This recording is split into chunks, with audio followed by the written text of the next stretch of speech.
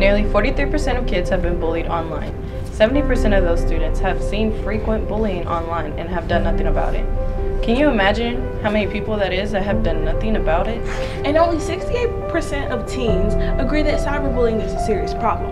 Now this is a main issue. Only 68% of us think that bullying is a problem. More of us need to assure that it is a problem, because this could be your mom, your brother, your sister, anyone with an internet account, even your classmates. Think about it. Bullying victims are 2 to 9 times more likely to consider committing suicide, and girls are about twice as likely as boys to be victims of cyberbullying. That in itself is a lot, considering that suicide is the 3rd leading cause of death among young people.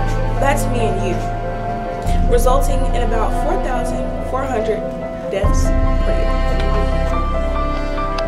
How can we prevent cyberbullying, you may ask? Great question. If you see anyone being bullied on social media, tell an adult or even report it to the actual social media page.